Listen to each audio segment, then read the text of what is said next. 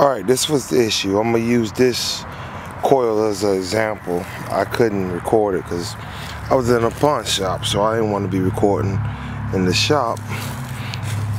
You know, it seemed kind of funny to be recording in a pawn shop, and while they wondering what you're doing. So anyway, this was the issue.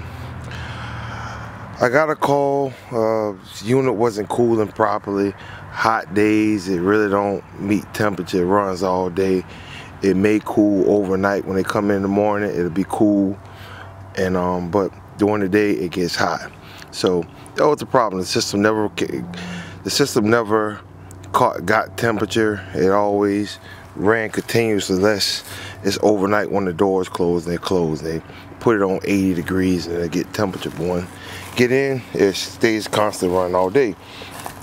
So as I say, I'm using this as a template, as a example. I got a coil. It's come out of Gutman, I think. But anyway, the pressures, when I got to the place, I checked the pressures. Pressure on the high side was generally right. It was a orifice. This was the same thing as this, the orifice. Temperature was generally right. I mean, the pressure was generally right. On the other side, it wasn't so right. It was pretty low.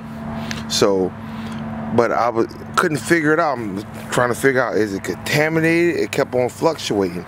Temperature kept on moving up and down. So, like, is it contamination? Is it the orifice stuck? I just couldn't get it. And also, it was a horizontal. It wasn't a vertical flow. It was laid to the side, making it horizontal. But I just couldn't figure out what was going on. I'm like, man, this is very odd. So I was thinking maybe is there refrigerant mix? He told me another guy worked on it, and he couldn't get it right. He is still doing the same thing. But I just couldn't figure out. I'm like, man, why is these temperatures fluctuating? Why is it so sporadic? You couldn't really get a good read on it. But he said it catches temperature at night. So I went in, I opened the air handler, you know, and took the bottom piece off, checked the coils.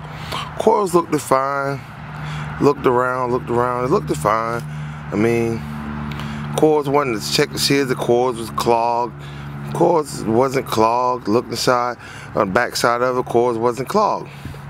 So, like, the fan's pulling air pretty good. I'm like, what's going on? So I never took off the top piece of the air handler where the fan was at, because the fan was running and it was pulling good air. So I'm like, man. So I said, man, let me just check up here. I opened up the top, and at first sight I didn't really get it. I'm like, man, it's pulling good air, but I'm like, wait a minute, it's something's up here.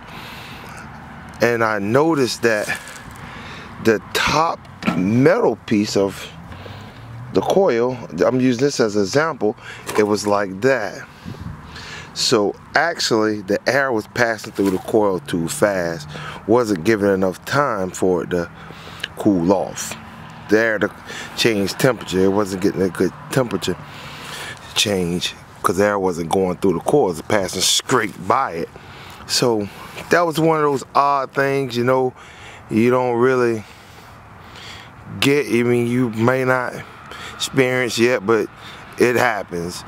Apparently somebody took the top off it, or the screws came off and somebody tossed it not knowing, or whatever. There's no telling how that piece was displaced, but that's what happened. Air was going through the coils too fast.